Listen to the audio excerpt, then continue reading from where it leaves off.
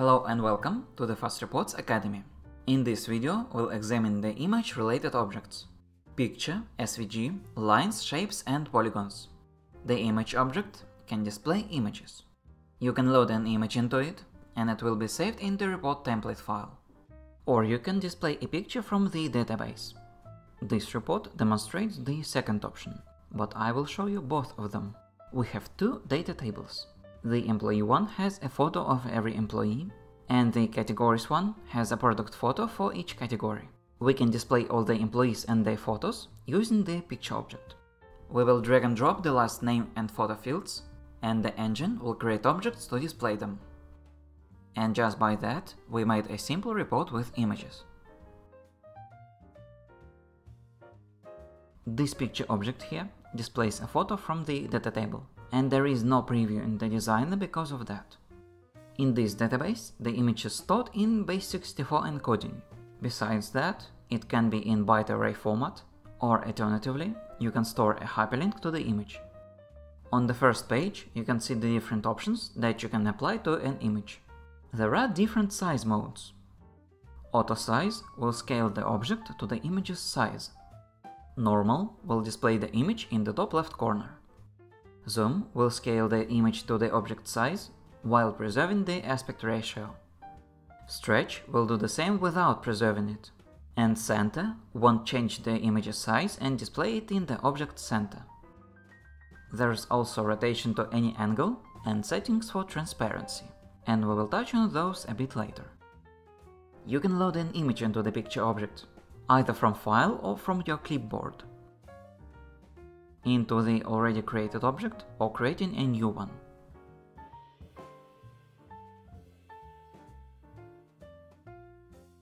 You can see this object's preview in the designer, and you can edit it in this editor.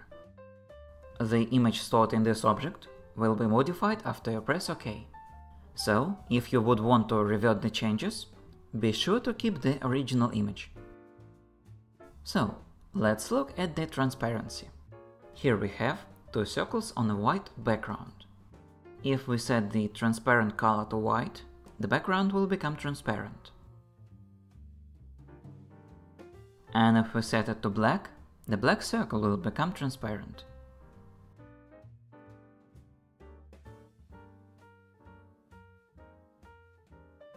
After that, there is a SVG object. You can load any SVG image into it.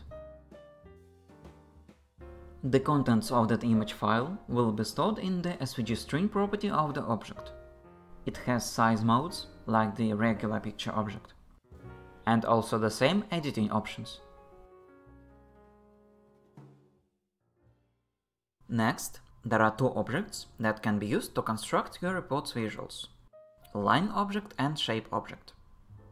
You can add different types of lines from this menu, but that's the same type of object with different parameters. By default, this line can be vertical or horizontal, but you can enable the diagonal property and then it will become unrestricted. Then there are a few types of caps for each end of the line.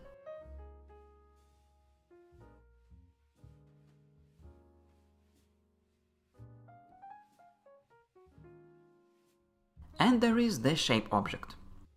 There are 5 kinds of shapes that are supported right now, and just like any property in FastReport, they can be changed dynamically. I've made a simple script that cycles through the available shapes. We'll set the cursor to hand when it's above the shape object, and create a click event handler. Now, when we click on this object in the preview, its shape will be switched.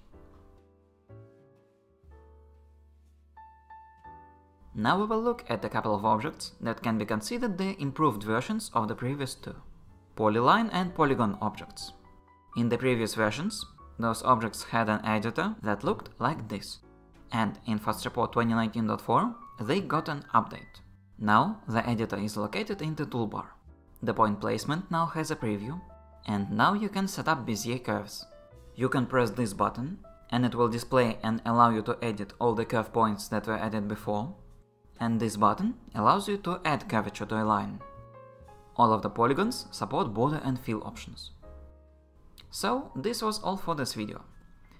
If you have any questions or suggestions, leave them in the comments. In the description, you can find a link to the FastReport.net objects playlist.